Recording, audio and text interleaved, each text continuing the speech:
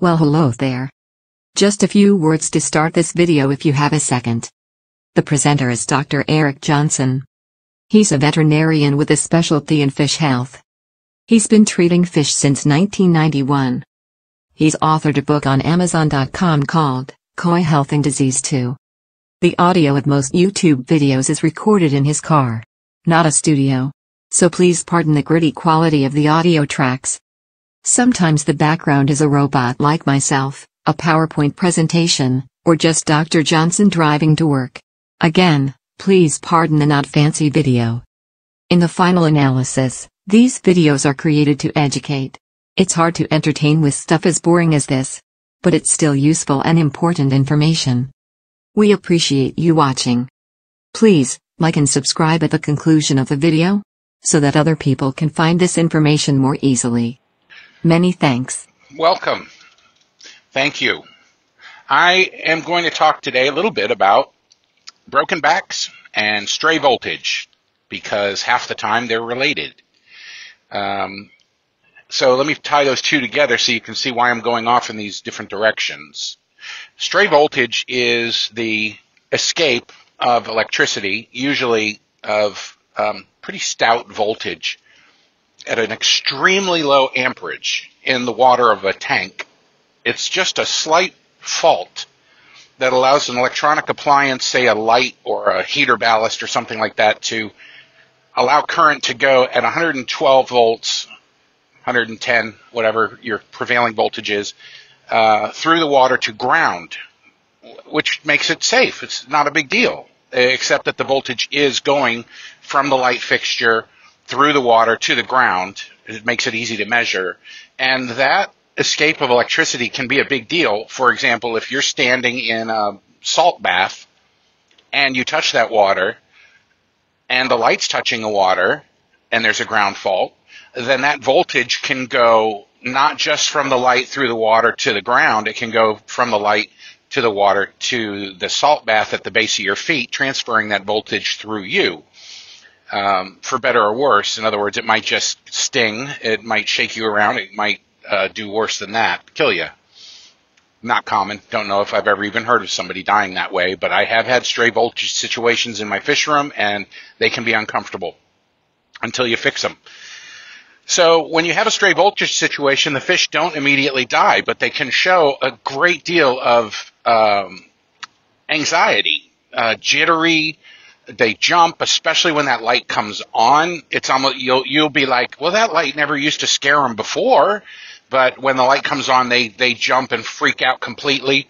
Whatever the offending appliance is, a heater, they might get kind of sketch right when the heater comes on, and it goes off, and it comes back on again. And if there's a stray voltage situation, well, you kind of get the idea. And I'll talk to you a little bit at the end about how to measure stray voltage. I'm not an electrician, but it was explained and shown to me. I've done it once. It's not a common thing, but it's easy to measure. All right, so let's talk about broken backs. Okay, so to recognize a broken back in a fish, they have to be kind of largish to even be able to see it, but the swimming and the air bladder effects are very characteristic. In the first place, broken backs have a tendency to be sudden onset, to where the fish is normal at dinner, and then tomorrow morning at breakfast, the fish is swimming with only the front half of its body. That doesn't mean it can't waggle its tail. It can do that, but that's really, those muscles below the fracture are only working at all just because they're attached to the tail that is being wagged from the upper part of the body. I don't know if that makes any sense. If I can find some video of a fish with a broken back and the way it swims, I'll put it in the video here. Or later I'll just do a supplemental video, broken back video. Anyway, when the spine breaks, two things happen. The muscles in the fish below the fracture don't work anymore, and very often when the spine fractures above the thoracic cavity, you'll notice the air bladder suddenly stops working. The fish will either sink flat to the bottom, or the fish will flip over and float, or flip over at the bottom. In other words, their ability to regulate their air bladder goes away, because this is how the air bladder works.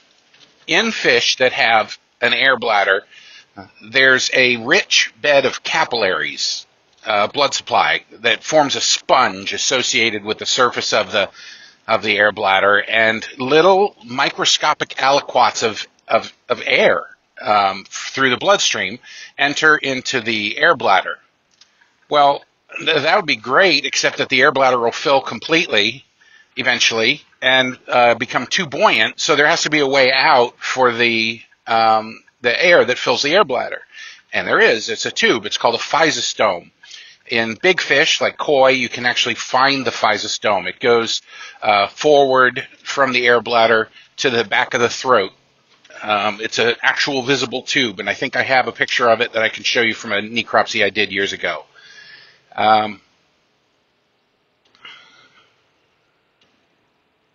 So the physostome immediately malfunctions. The physostome's job is, when the fish is too buoyant, the physostome is to open and allow a drop of air to leave, either be burped out or to go through the digestive tract, but usually burped out a little, and the fish becomes negatively buoyant.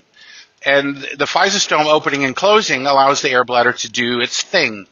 Well, with the fracture in the spine, the air bladder, the physostome no longer works, and the fish, either the physostome just opens and lets the fish to the bottom, or the physostome won't open and it floats the fish to the top. Either way, spinal injury, floater, or sinker, with the second half of its body just waggling uselessly behind the upper body, which is functional with normal pectoral fins and a desire to swim normally. So the two relate in that sometimes with stray voltage, there's a chronic, severe twitching of the muscles. The fish are very twitchy. And fish actually, especially larger fish, actually have the ability, under really abnormal circumstances, they have the ability to contract their muscles so hard that they can luxate a spine, break their back. So when a pond gets hit, for example, by lightning nearby, and even if it's been grounded out, I mean, you're talking about, astronomical amounts of amps and volts and the whole thing.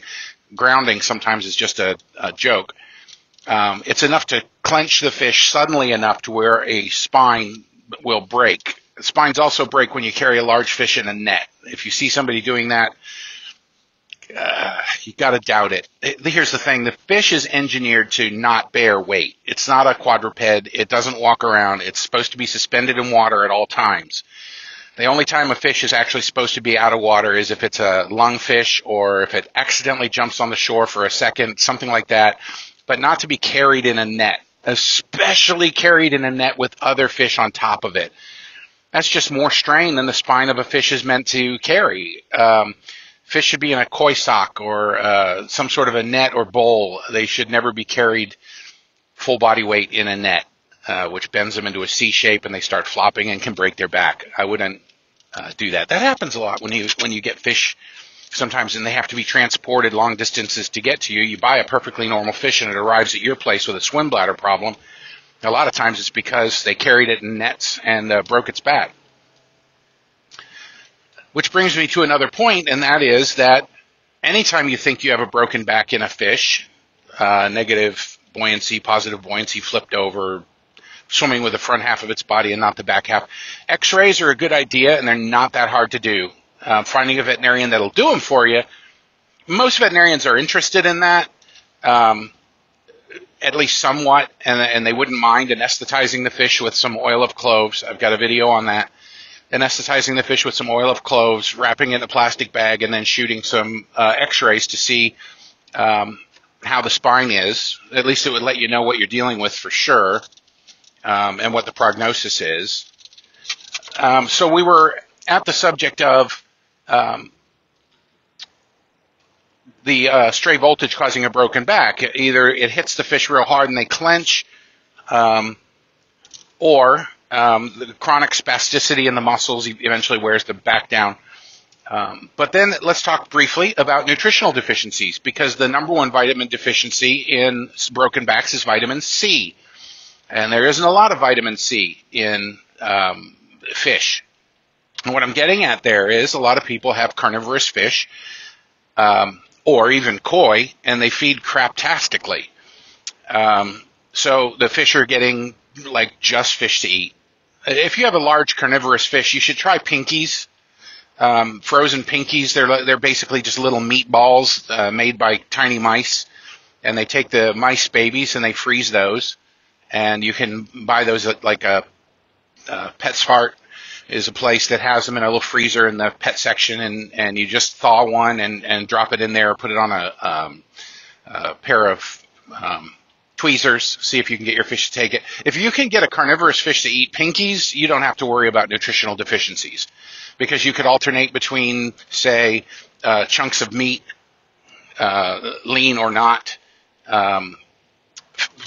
frozen fish, live fish, and then, of course, some pinkies. Heck, I mean, there's some carnivorous fish out there that should be eating full-size mice, maybe even rats. I don't know. We'll find out. When my goonch catfish gets full size and he's swimming around at 3.5 feet, I'll probably be feeding him rabbits. Of course, euthanized. But anyway, so let's talk. So as far as nutritional deficiencies, vitamin C is a common cause of a snapped back. Vitamin deficiencies in large fish are not uncommon if you just feed fish to the fish. In nature, they would be getting things like amphibians and crustaceans and other things to vary the diet. In nature, they don't get just a kind of fish all the time. So nutritional deficiencies can weaken a spine or cause a deformity, which can be aggravated by stray voltage, loose electricity in the tank, which can be aggravated by jumping out, in which case that vitamin deficiency relative to stray voltage, relative to jumping out, snaps a spine. And like I said, x-rays are good. And then I did a video on jumper, which talks about how you're supposed to handle it when a fish jumps out of the tank. This video dovetails with that because a lot of times when you have a jumper, there's stuff you need to do and stuff that would help with a broken back at the same time. So check that video out. I appreciate your patience and your investment of time on the discussion of broken back, scoliosis, vitamin deficiencies, and stray voltage. Have a good day. Just a moment if you don't mind. If using robot people to deliver this video content isn't cool with viewers, please let us know in the comments section below. Also, please subscribe to this channel to be informed when the video about what to do when your fish jumps out of the tank is released. If you click like on this video, it ranks higher on YouTube and more people can find it. You have our thanks. I'm just a robot lady. Take care now.